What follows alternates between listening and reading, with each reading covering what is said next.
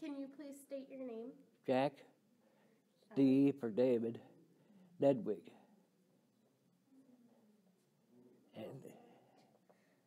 And E, yeah, you got it right.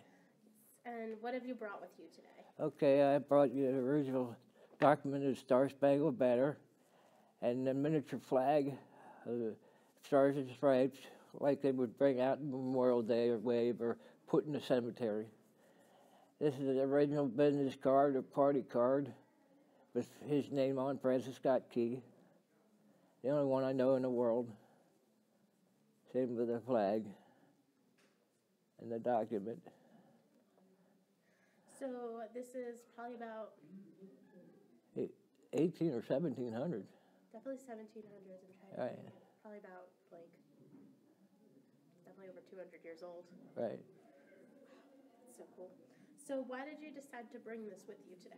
Well, when I just talked to one of the girls over here at the desk, and she said, bring it in. So I brought it in. All right. I'm not complaining. That works, right? So, can you tell the camera how you acquired this item, how you got it? Okay, I was at a public sale at Mount Pleasant Mills, Courtney and Hassier sale. Knew the boys well. And I was looking around for courier death certificates, and there was none to be found. A lot of books there, which I would require.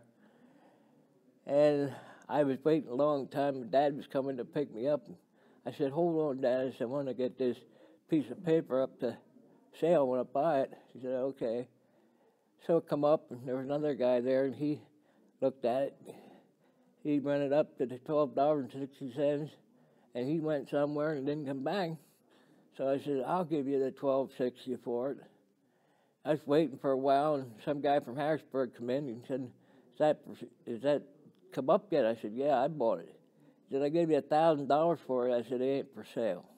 I said, I'm going to find out what it is and do the history on it. So I did. And what did that history reveal?